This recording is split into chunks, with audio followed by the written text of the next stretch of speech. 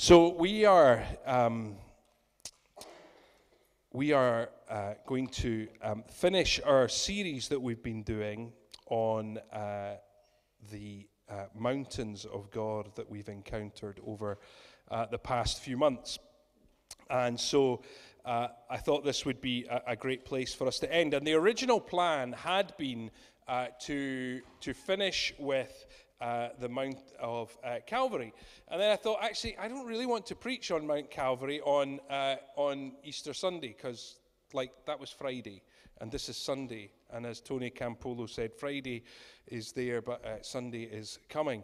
And so we want to celebrate the Sunday moment. And so I wrestled with that today, or this week, about, well, how might we do that? And I don't know if you heard when Joan read for us, but Jesus, he tells his disciples to go to Galilee, and there they will meet him. And what's important there is that when we actually get to meet them, and I'm just going to read the last little section of Matthew 28 here for us. Jesus, as Joan read, said, "Go and tell my brothers to go to Galilee, and there they will see me."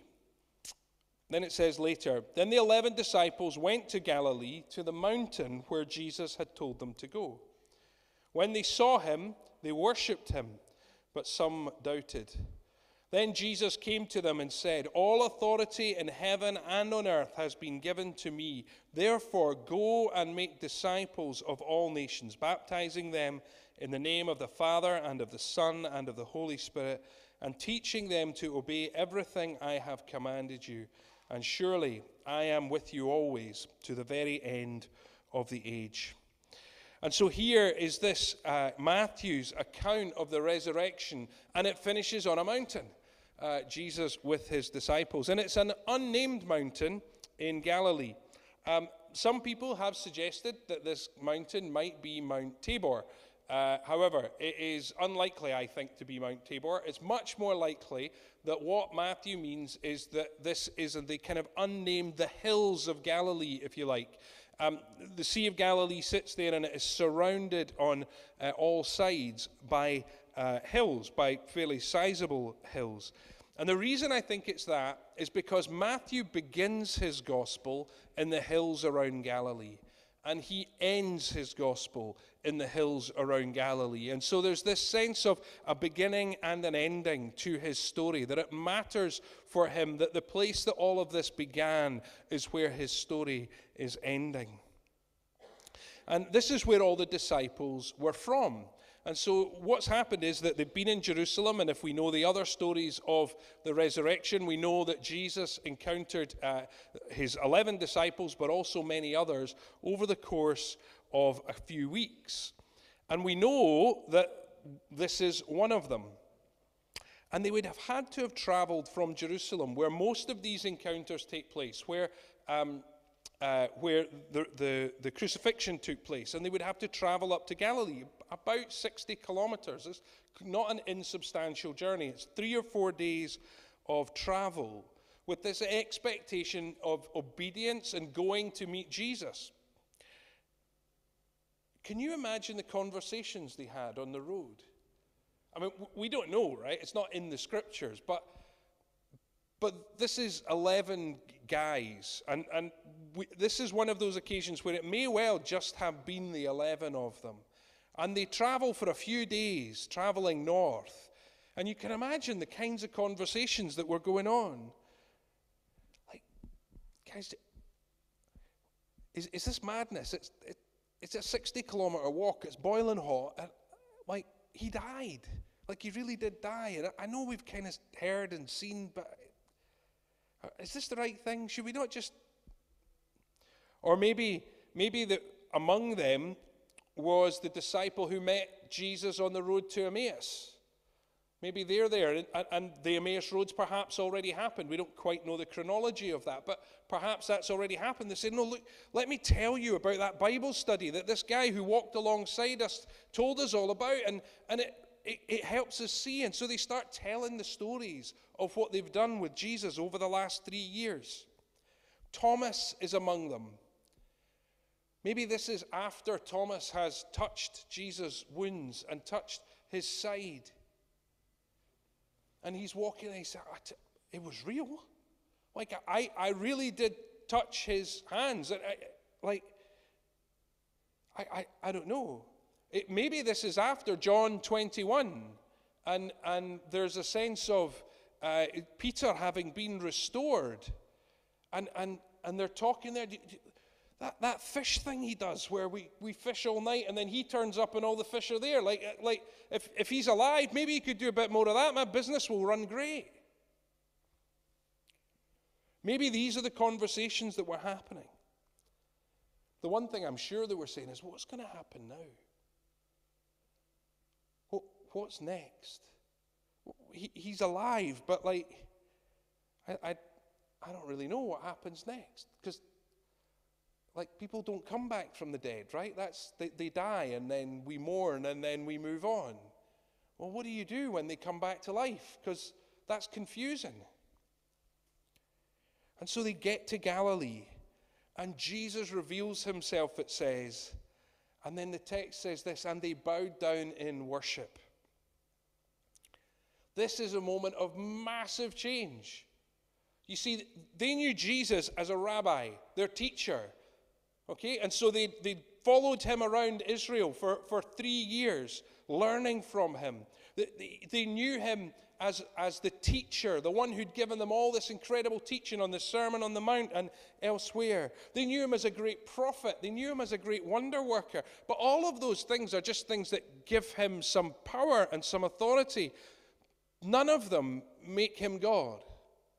And yet here, these Orthodox Jewish men come to a man and they bow down in worship because their eyes have been opened, and now that they see that this man is not just an ordinary man who could do amazing things, they suddenly understand all the stuff that they saw, that this man is indeed God himself.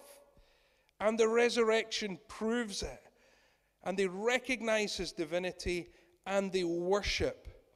This is the good news.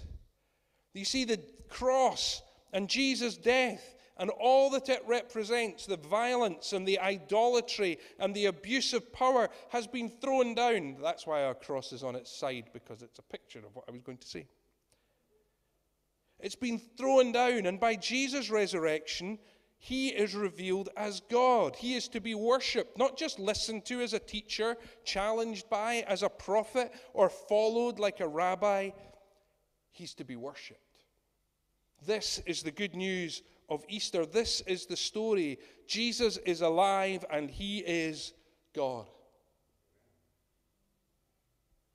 The end. We can all go home now. That was good. Is that it?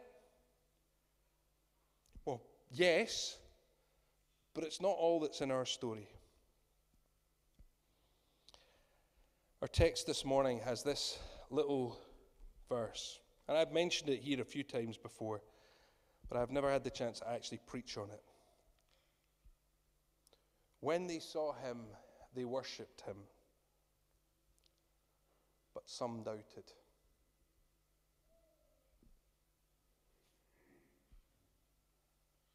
There are 11 of them there. The text's really clear. This isn't, the 11 of them were super holy and they worshipped, and all these followers on, they doubted. No, this is 11 men who will quite literally change the face of the world with all that's going to happen. They are stood before their Lord, who was dead and is now alive. They worship, but some doubt. And I absolutely love the Bible for those few words. Because I tell you what, if I was writing the Bible, well, first of all, the grammar would be terrible, but if I was writing the Bible, I would not put that in. It's complicated. It's like, what's going on? No, they worshipped, they celebrated, they had a great time, they had a feast, they worshipped God, and on and on. Right? That's what I would write. But no, Matthew takes the time to note for us, and some doubted. And I think that's good news for us. Because I don't know about you, there's a real temptation, and we've done some of it this morning, to Easter Sunday is all about joy and all about celebration, and we have to celebrate all that's good, all the new life that's coming. We've got these lovely daffodils all around the building. You will be offered some to take home later, because if we leave them here, they'll not be lovely daffodils next week. They'll be dead, and somebody will have to clean them up. Instead, they can brighten up your home as a gift of new life to you. And we want to do those things and celebrate, and we'll hang about after church, and we'll have coffee, and we'll encourage one another, and we'll build one, and that's all great. But I know, and you know, that just to be in that place of excitement and passion all the time, it's not real, because life crashes in, right? And it becomes difficult. And I know some of you say, there's nothing prophetic about this. I know the circumstances of some of you in this room, and it's difficult. Life has been hard. Life is painful. And so to just come and say, oh, I am filled with joy this morning, means parking your actual life outside the front doors of the church, and that can't be right. But it's okay, friends, because some doubted.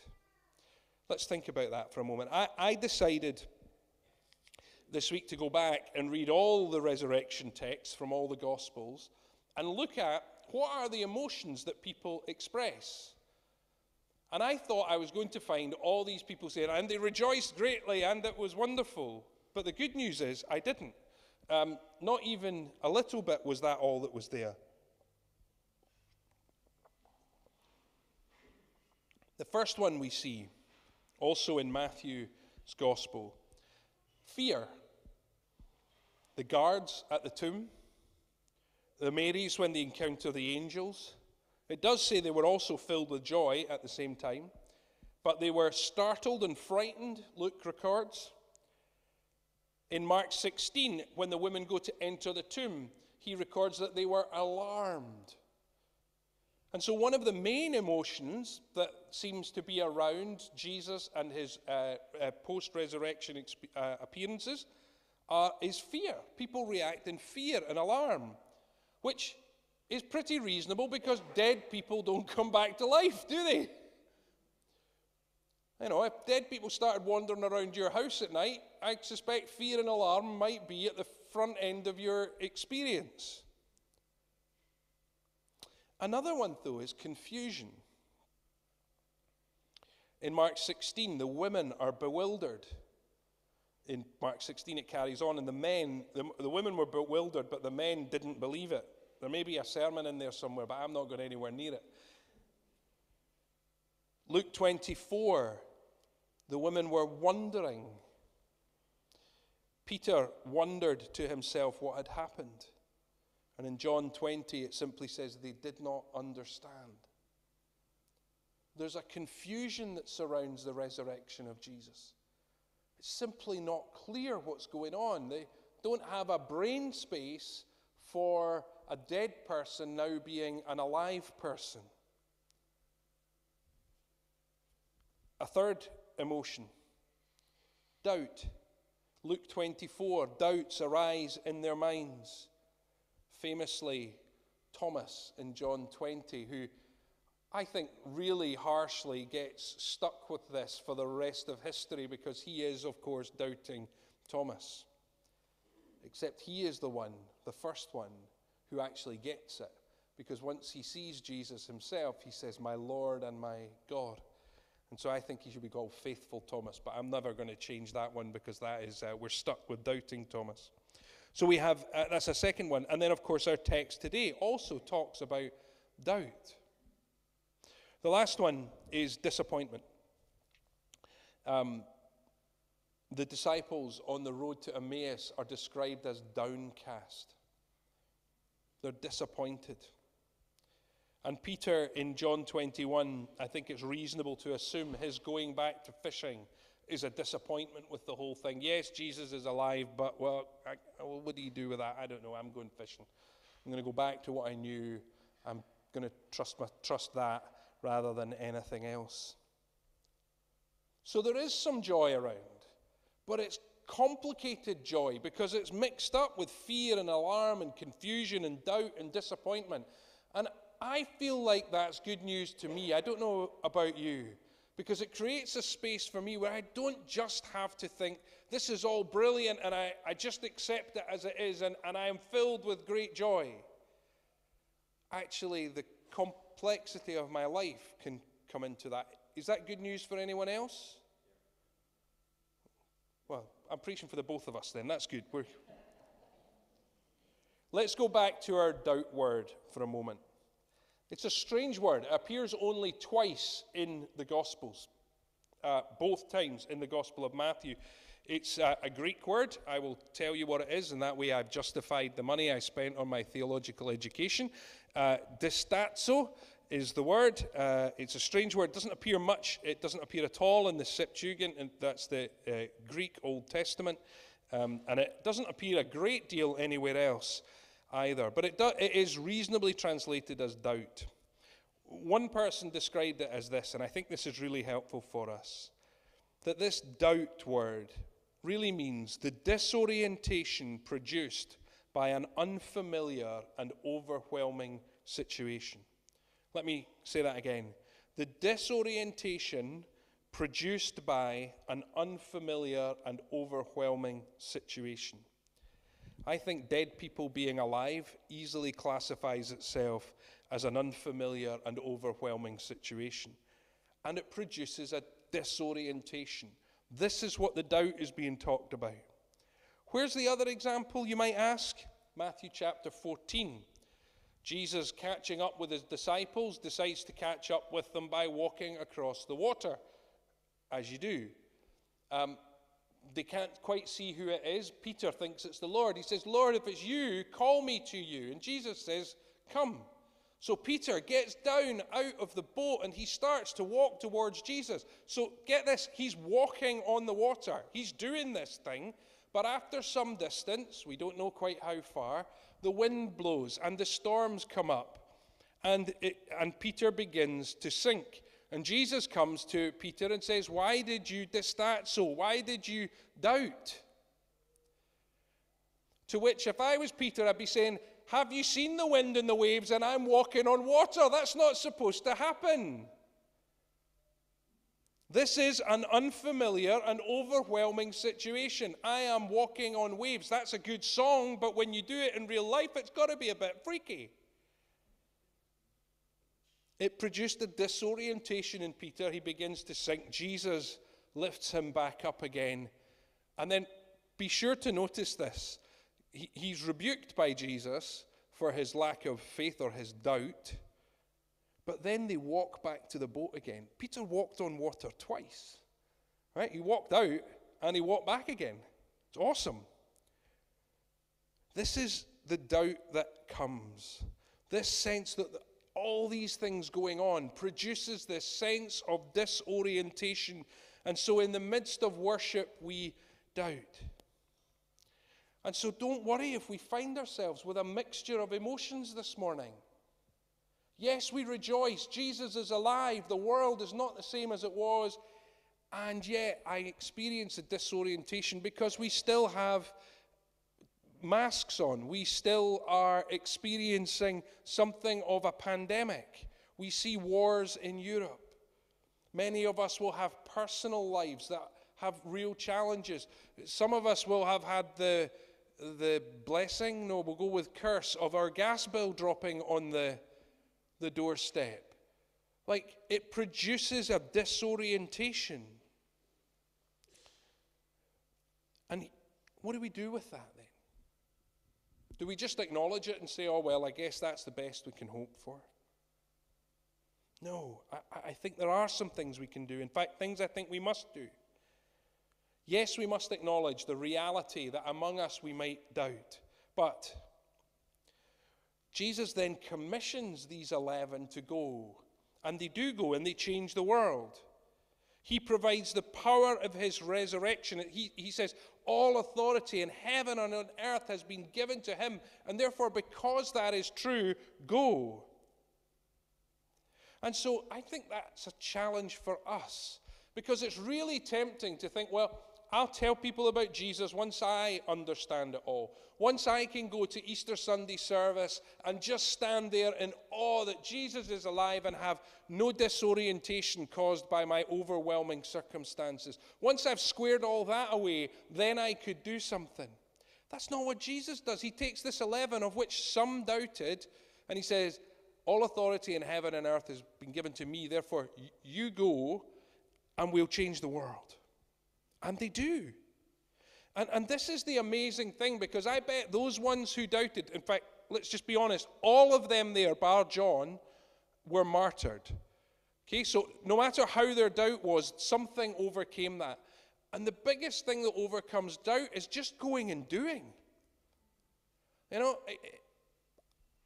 if you doubt that God heals, start praying for people to be healed. And when he heals, then you'll be like, well, okay. If you doubt that Jesus still saves people today, start telling people about Jesus and watch what happens. If you doubt that Jesus can really meet you in that place of pain or that sin that's had its grip of you for so long, then bring it to him and see what happens. God will prove himself, because that's what he does. And in that way, the proof is in the pudding. This is not some intellectual idea you assent to, but something you have experienced. It's, in the Scottish vernacular, it's better felt than telt, right? That you experience it rather than be told about it. Or as one of our old pastors used to say, he said, you need to know in your knower. You need to know in your knower that this is true. And it only comes by experiencing it. It's not to say we shouldn't think. It's not to say that we shouldn't do those things. You know me. Those things are important. But we must also experience something of this reality. The good news of Easter is a new kingdom coming, a king revealed, and a community of complicated followers worshipping with what they know, trusting what has been revealed and wrestling with the rest, keeping our eyes on him as Peter did as he walked on the water, and recognizing that Jesus is alive and therefore nothing is the same. See, the only reasonable explanation of the growth of the church from this mountain in Galilee, with 11 disciples plus Jesus, some of whom doubted. That's it, right? That's pretty much the church. There were some others, a couple of hundred maybe in total, that had stuck around, but that's it. Today, 2.4 billion people in the world are going to celebrate Easter Sunday. 1 in 3 people on the planet would say they belong to the Christian faith. There were 11 of them, and some of them doubted. There's no other reasonable explanation than Jesus really is alive, because otherwise it was just 11 guys who thought, well, we give it a go. 2.4 billion today. Friends, Jesus is alive. The proof is in the pudding. The world has been turned upside down and changed because he is alive. And so how do we deal with this disorientation we experience? Well, we help one another with it too. It's not just the proof is in the pudding. What do we do when we've got those moments of doubt? Well, some among them doubted, and they all together worshipped. That's how we do it. We gather on a Sunday. The times to come are the times you really don't want to come. And you maybe can't sing the songs, but let others sing the songs for you. Maybe you can't lift up your hands in worship, but be encouraged that others can. Maybe you don't have the faith to pray for healing right now, but maybe you could ask someone to pray for you. Because this is the point. We are the body of Christ, and we're supposed to minister and hold one another and encourage one another. We build one another up, and we create space for Jesus to demonstrate his goodness. And when Jesus shows up to demonstrate his goodness, might we have the courage, like Thomas, to go from those who are disoriented by unfamiliar circumstances, to saying, my Lord and my God. Friends, as the rest of this year plays out before us, with all the many things that are going on, all the things we will have to face, all the challenges that we will have, might we know the presence of the risen Jesus with us? Because if there's us and the risen Jesus with us, 11 people becomes 2.4 billion. Our little church can bless Portobello more than we will ever know if we are willing to live into, with faith, the reality that Jesus is alive and it will change our lives.